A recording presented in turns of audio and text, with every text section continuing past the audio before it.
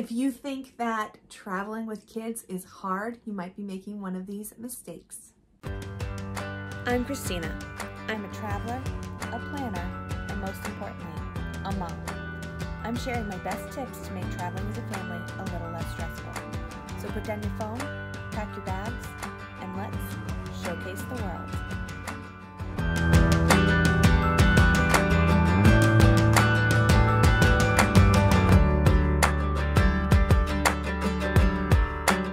Traveling with kids is not going to be easy, but it doesn't have to be as hard as you think. And just by avoiding some of these mistakes, you can make traveling with kids exciting and enjoyable. I know that sounds crazy, right? So the first thing that a lot of parents make, one mistake that they make, is not booking early enough. Waiting until they know that they have the time off or whatever they're waiting for, letting it slip through the cracks, that not booking early enough so they're not able to get their first choice. It's more expensive than they wish that it would be. I mean, you can have a wonderful vacation no matter when you start planning, but it can be a lot better and a lot easier the earlier you book.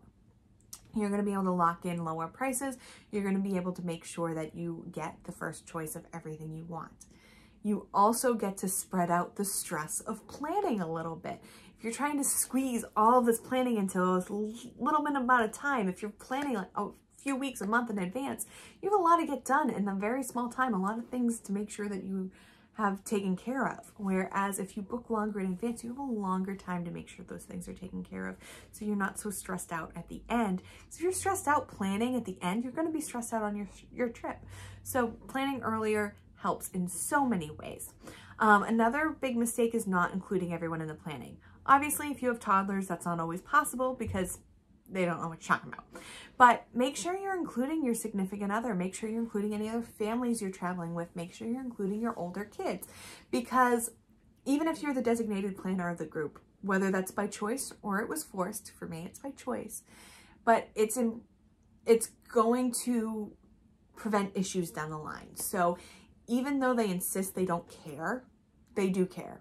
And this happens every single time I travel with my brothers. They will tell me, don't worry, do what you want, plan it. But then we'll get there and they'll be like, oh, this wasn't on the schedule? Like, I sent you the schedule 8,000 times. Why didn't you look at it? So you want to make sure you get them involved in the planning. What I like to do is have everyone pick one thing. And this goes for your family of 4 or when I travel with my extended family of 14. You want to have every person pick one thing that is their can't miss, they would be so happy if it happens thing. You'll find some of those things overlap, so it's easy to make sure everyone's happy, but you want to get that one thing planned. You want to make sure you have tickets pre-booked or whatever it is to make that one thing happen. Then anything else is a bonus. So everyone is happy. That one thing, I'm going to jump to the next ones because this kind of overlaps, is trying to do too much. If you try to do too much, then you're going to be stressed out. Your kids are going to have meltdowns. They're going to be hungry. They're going to be tired and they're going to not want to go on to the next thing and have a meltdown. So you also want to make sure you're not trying to do too much. So if you have that one thing, I like to do 3 things per day. 1 in the morning, 1 in the afternoon, and 1 in the evening. And whether that is a tour or it is a museum or it's a restaurant I want to go to, I only plan 3 things per day. Anything else is a bonus. I don't like to waste time wondering what to do next, but once that one thing is done, if there's still time and, you know, the kids still have energy and everyone's still ready to go, having an idea of what's nearby that's on the kind of backup list is great, because then you can just do something on the backup list. Everyone's happy, everyone's ready to go, no one's burnt out. The next thing that is a huge mistake is not choosing the right resort. And this is hard because you go online and you do research, but the pictures look so good. You don't really understand the map and the location. So you end up in a hotel that's not what you expected, and it's further away from everything that you want to do. So even though you saved some money, you're spending twice what you saved on taxis or transportation getting to where you want to go. So you want to make sure that you are picking the right resort. You get back and you just, after a long day, you know, it's just the stress relief that you're in this place. You don't have to worry about getting back to it after a long day.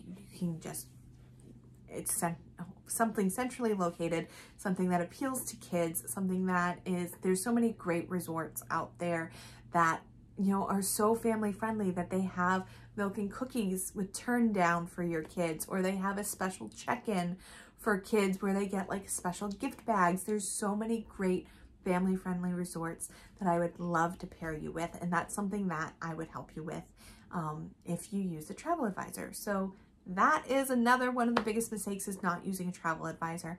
You're busy. You don't have time to plan all of this, do all of the research, find the right resort, make sure you're booking early enough, getting everybody everything that they want to do. Let me do that for you. Or it's another travel advisor. It is so simple to just make a few calls to your travel advisor, let them get to know you, ask the right questions.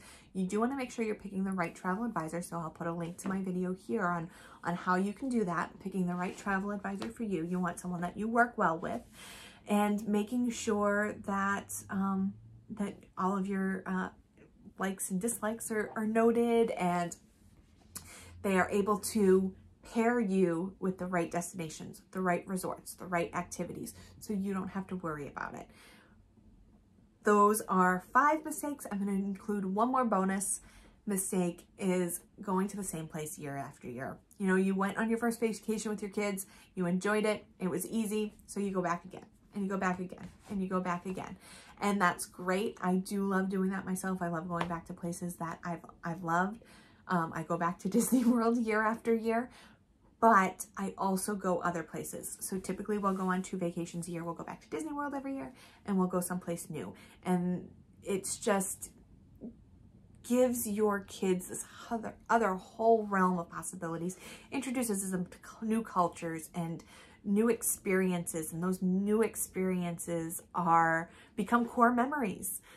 If you're an Inside Out fan, those core memories help develop your child. So definitely try new places. I have a guide, 18 destinations, 18 summers, destinations for every age. So it's broken up by your kid's age, some of the best destinations. That link is below. Make sure you get that. Thank you so much for joining me. I hope you remember to take a break from the busy. Need help planning your next family vacation?